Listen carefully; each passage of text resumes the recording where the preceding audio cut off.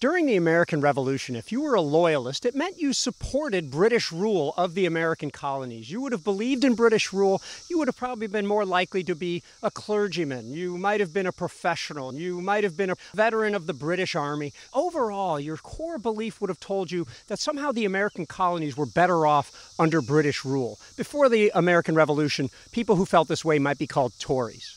Now, patriots, sometimes also called Whigs, and also known as rebels, really believed in the principles of the American Revolution. They might have been more likely to be students or farmers who are going to believe in this, and they are going to support the creation of an American democratic republic, also known as republicanism. Whigs versus Tories, loyalists versus patriots. It's not always so clear where everyone comes down, but in general, you had to pick a side, so you were either a patriot or a loyalist, or you really kept your head down. As a result of people picking sides, as a result of the Revolutionary War and the principles of the American Revolution, of course you know the Americans will be victorious in at least shrugging off British rule, and we have been trying to perfect the democratic republic ever since.